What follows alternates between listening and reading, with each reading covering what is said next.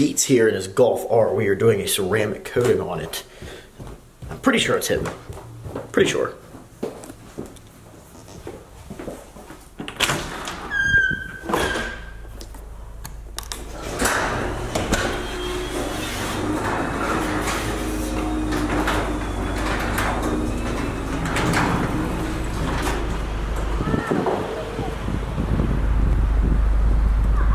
He's calling me. He doesn't know it yet. I can hear you. Oh. I heard you. What's happening? Not much. It has 963 miles on it now. Already? Already? I haven't driven it much. What? 2017, right? What's that? 2017, right? Yeah, 2017. 2017. And I already have taillights on it. Oh, upgraded taillights. the Euro taillights? Euro taillights and amber turn signals. They're way better than the stock ones. Are a little bit more red instead of tinted, and they also don't blink amber like that. And then with the lights on, oh yeah, so way cooler than the stock US taillights. and wait, the best part is that. What is that? That is the Millennial Anti-Theft Control. Did you hear about a carjacking recently that was thwarted by someone who had a manual transmission? Really? Yes. They tried to carjack this guy's car, and then they got in, it was stick, they couldn't drive it, and then they got out. I had it at the dealer the other day to fix a puncture, and they're like, do you want it washed? And I said, absolutely not. Definitely no. Do not let dealers wash your car, ever, ever, It gets ever. scratched to shit. So clean and pretty. Yeah. Except for the gum, don't mind the gum. I normally hide in the door. Alright. It's bath time for this thing, and then it's a polish, and then it's ceramic coating.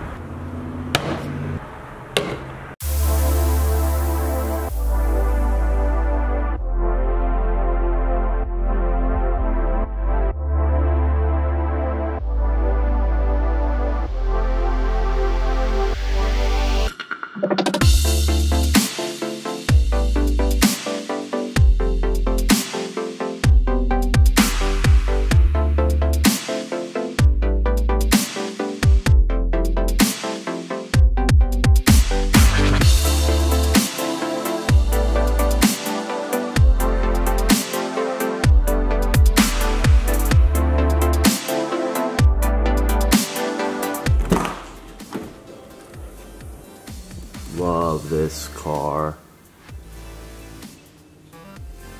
And look at that. What is that? What is that?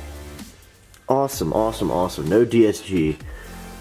Pete is a true to form 6-speed manual car guy. What do you guys think? I love this car. I love this color. It's kind of like the Audi Sepang Blue Pearl, but it's a little bit less flake. It's a really smooth color. So what we're gonna do, we're going to use some CarPro eraser. We're gonna go ahead and get all of the contaminants off, get the wipe down done. You guys saw it's been washed with Adam's strip wash. So we're gonna go ahead and do the wipe down, get everything cleaned off. Then we're gonna use CarPro Essence to do a polish. I'll probably use a medium orange foam cutting pad. We'll get that done. I gotta let that cure then for an hour, and then boom, it's coating ready. Be ready for the C Courts UK. We'll put that on. I'll get that filmed for you, and we'll see how this one turns out.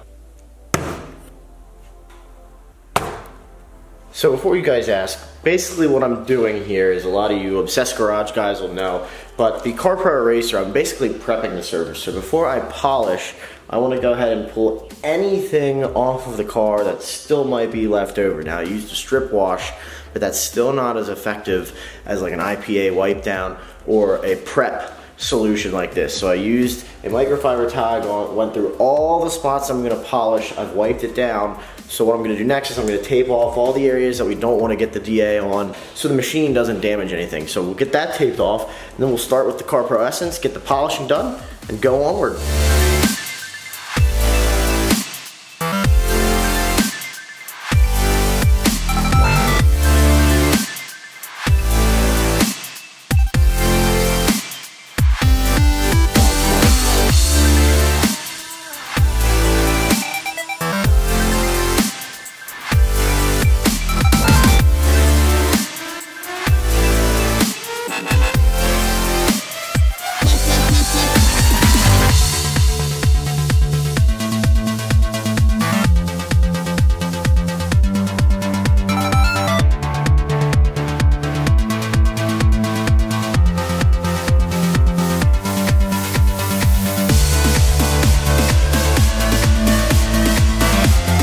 let me show you guys the paint right now, because did CarPro Essence on an orange pad, and don't mind my ridiculous shadow, but I think it came out really nicely. So I'm gonna go finish the rest of the car. We're gonna teach Pete how to polish, because Pete's never done this before. So we're gonna teach Pete how to do this, and then get the whole car done. The nice thing about CarPro Essence is you don't have to do the wipe down after. So we're gonna let that cure for an hour once we're done with the car. Then we can go through and put the seat quartz on, and then hopefully that can cure, and then Pete can be on his way. So onward.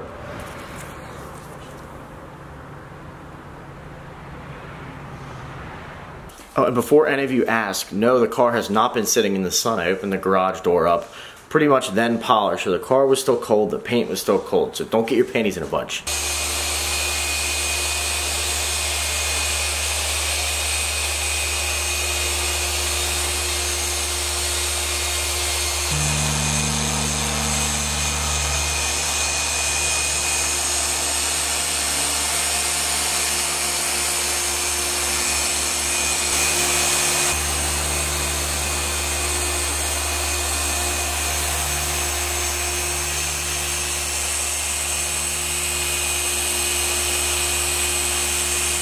How's it going, Pete? Not too bad.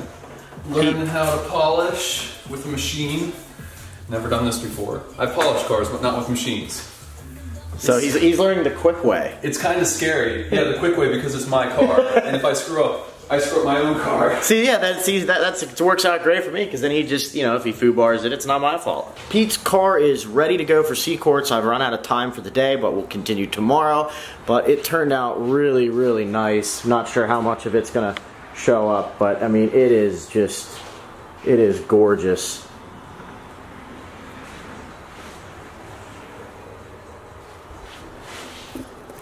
So I'm really, really happy with how it turned out, and I can't wait to get the seat quartz on there, because it looks phenomenal now, but it's going to look even better once the seat quartz gets on there. So these are the items in the seat quartz coating. You have the seat quartz itself, you have the reload, which is going to be the top coat after the seat quartz is on.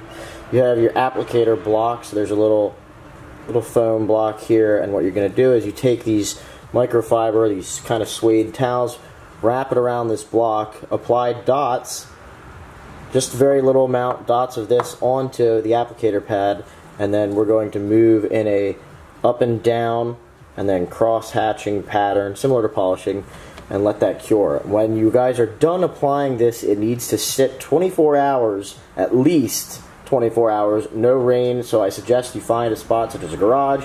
If you don't have a garage, get it under some sort of portable garage, or just get it outside get it out away from the elements, and let everything cure properly.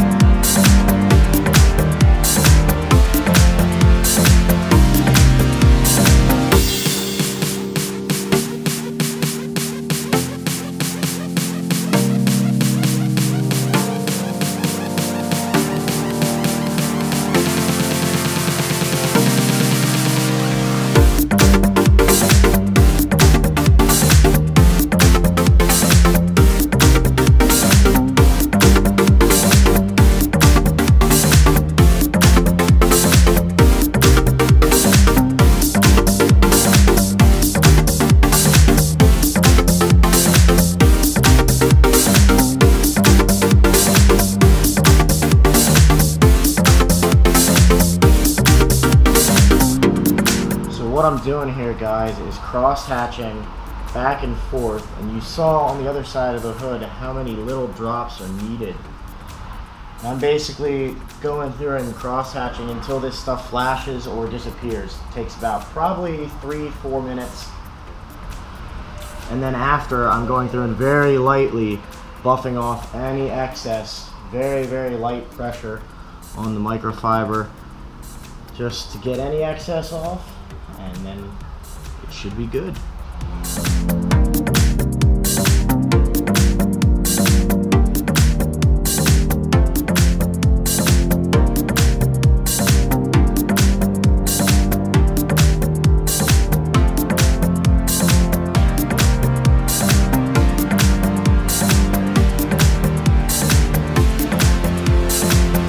Panel by panel, slowly and slowly, Pete is learning how to apply C-quartz. Quarter of a roof at a time. You live your life a quarter roof at a time. Exactly. So we are finishing up the roof. Pete is learning, A, how to do this because he's curious, but B, let's be honest, doing the roof on that is a pain in the ass because of my height. So. Troy is vertically challenged. Let's just get it straight. So, and he's here helping. He wants to learn how to do it. It helps him understand the product and how to take care of it. So we're gonna get the rest of the car done, and he'll be on his way tomorrow night. I finished up the last coat on everything. I have to tidy up a couple things yet to go. Once everything's tidied up on it, obviously this is gonna sit here for 24 to 36 hours and let it cure. We're gonna top it off with CarPro Reload, and then Pete should be good to go. So nothing crazy on this video. I know it's a little longer video, but I wanted to get back into some detailing videos for you guys.